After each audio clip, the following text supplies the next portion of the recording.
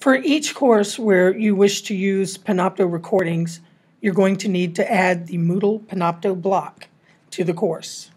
So what we do first is go into our course, and there, click here, this yellow icon that says Course Tools. Now we're in our Tools area. If you click Edit Course Blocks, you'll be able to add a new block to the course. So I've clicked. Scroll down to the bottom, and we see Add a Block. Open that up and select Panopto.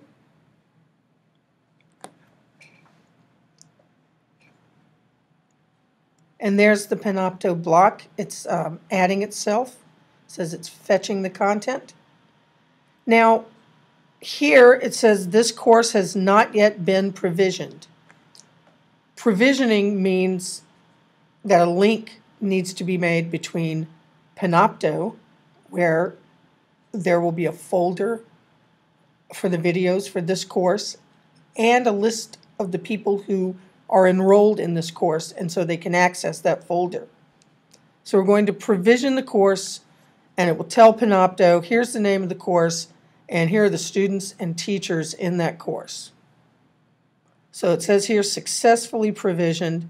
Let's go back to the course. All right, we want to finish. We're done here once that provisioning has happened. Here's the Panopto block. When you record, there'll be a link here where it says completed recordings. There'll be a link right here to those recordings.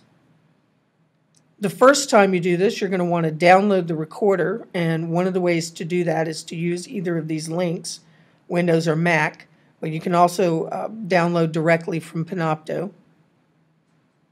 So we're done. We have the block in place. So up here, and it's a little hard to see, turn editing off, right up here under the name of your course. Click that, and we're back to a normal view for the course.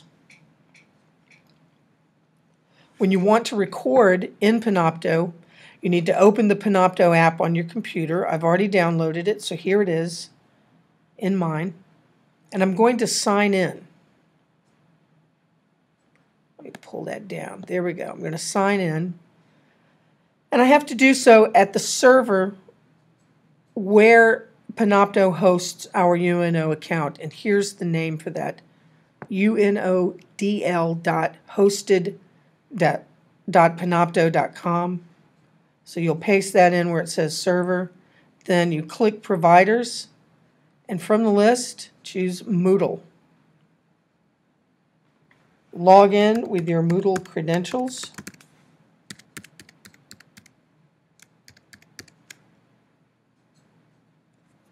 And anything now that you do in the Panopto recorder will be saved in your Panopto account.